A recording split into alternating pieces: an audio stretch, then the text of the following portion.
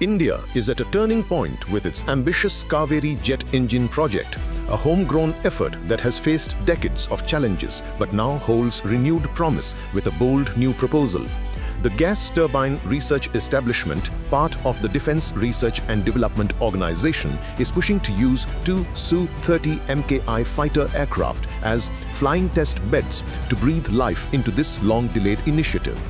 The Kaveri, originally designed to power the HAL Tejas light combat aircraft, was meant to deliver a powerful thrust. However, by 2008, it fell short, producing significantly less power, around 48.5 kilonewtons, in high-altitude tests, leading to its separation from the Tejas program.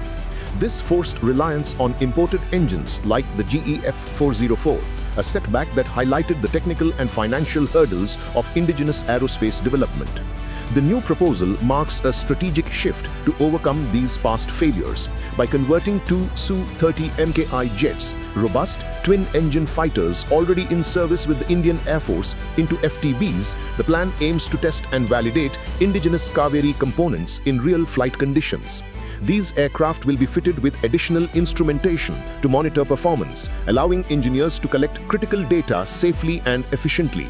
The approach follows a staircase methodology, starting with limited ground testing of individual parts, then scaling up to full flight evaluations. This process incorporates failure modes and effects analysis (FMEA), a systematic way to identify potential failures and address them early, ensuring the engine's reliability. This mirrors modern aerospace practices, such as those used in the US F-22 program, where iterative FTB testing shaved up to 30% of certification timelines. The goal is to accelerate certification, potentially bringing the Kaveri back on track for future aircraft like the Tejas Mk2 or the Advanced Medium Combat Aircraft. This proposal, however, is not without its challenges. Its success depends heavily on government approval and the Indian Air Force's willingness to allocate the Su-30 MKIs, a resource decision complicated by competing priorities. The defense budget, pegged at $66 billion in 2020-2021, leans heavily toward maintaining existing fleets rather than investing in risky research and development projects. This contrasts sharply with China, which has poured over $25 billion into engine development over the past decade, fueling advancements like the WS-10 and WS-15 engines for its J-20 stealth fighter. India's limited R&D funding, less than 5% of its defense budget, has left gaps in testing infrastructure and skilled manpower, making the Kaveri's journey even tougher. The Su-30 MKI, a critical asset for the Air Force, is a precious resource, and diverting even two for experimental use could spark debate about operational readiness, especially amid regional tensions.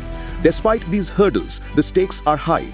The Kaveri's revival could slash India's reliance on foreign suppliers, saving billions in import costs and bolstering national security.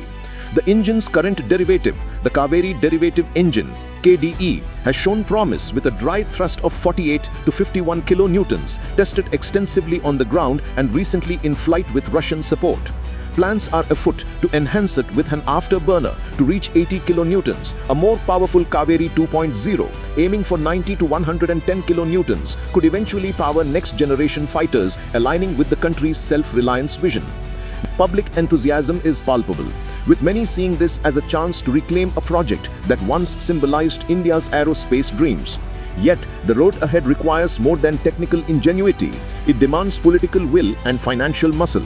The government must weigh the short-term costs against the long-term gains, while the Air Force must balance its operational needs with the promise of a homegrown engine. If this proposal succeeds, the Kaveri could transform India's defense landscape, proving that with persistence and innovation, the country can soar on its own wings.